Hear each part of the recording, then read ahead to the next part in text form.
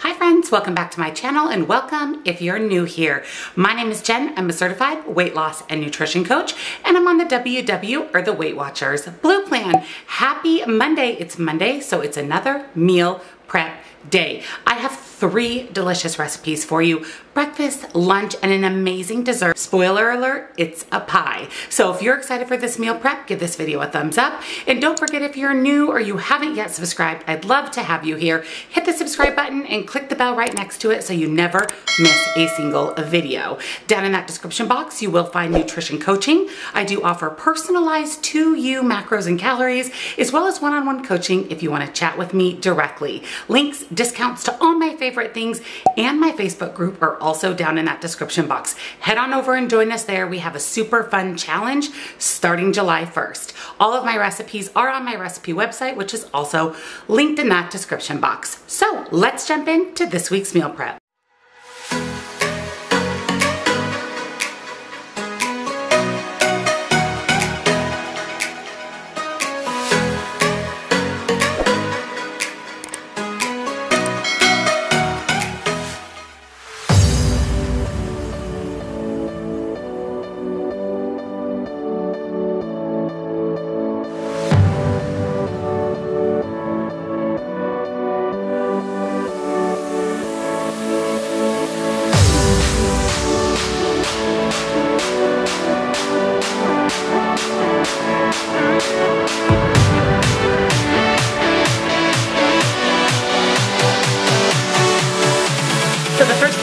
To do for the meatballs is make our ground chicken mixture. So we're going to add our 1 pound of ground chicken to a medium bowl, about 3 cloves of minced garlic, 1 cup of panko breadcrumbs, 1 egg, a teaspoon of onion powder, a teaspoon of garlic powder, pepper, and salt. I like to get in with my hands and mix it all together. I just think it's a lot easier and everything gets combined a lot better. So go ahead and mix that until you have that nice meatball mixture. Now we're going to roll out the meatballs. We want them pretty small size. Our goal is to get 12 or 16 meatballs.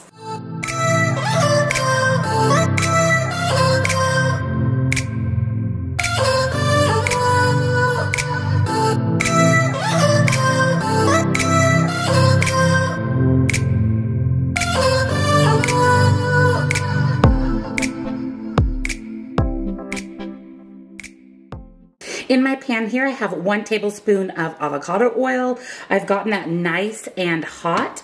And now we're going to add in our meatballs, and we just want to make sure that they get cooked completely through.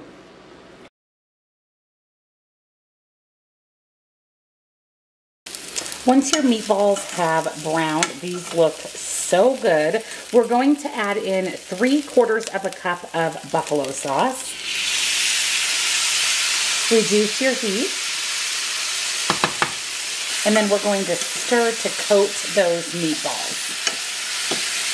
We're then going to stir in 1/2 of a cup of light sour cream and just mix until the meatballs are coated.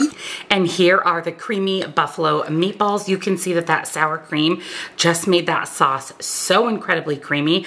I'm going to package these up and I'll be back to share points and calories. So there are our meatballs. I just am going to store them in this glass container. They have these really pretty wood lids. I picked these up off of Amazon, so I'll make sure that I link these down below for you. So the recipe as it stands makes 6 servings. Now you could put this with rice, pasta, you could even throw this on a hoagie roll and make a meatball sub. I'm not sure exactly what I'm going to do each day for lunch. I may just eat them as is with some veggies, but let's go over points for just the meatballs. It is 6 servings total, 3 points on the blue and purple plan, and 4 points per serving on green, 288 calories. Now that is using the buffalo sauce that I use. So if you use a different one, you may want to recalculate calories, but points shouldn't change. So creamy buffalo chicken meatballs for lunch.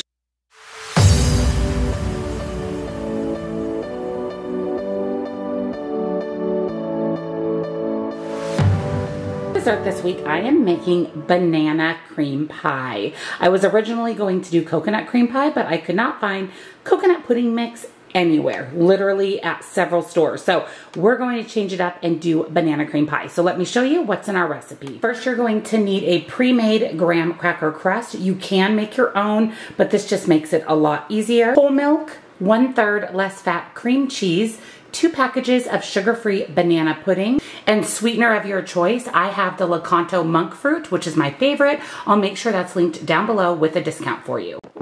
So the first thing I did is added my 2 packets of pudding mix to a medium-sized bowl, 2 cups of whole milk, and then we're going to whisk this together until it's combined. Set it aside and allow it to thicken up.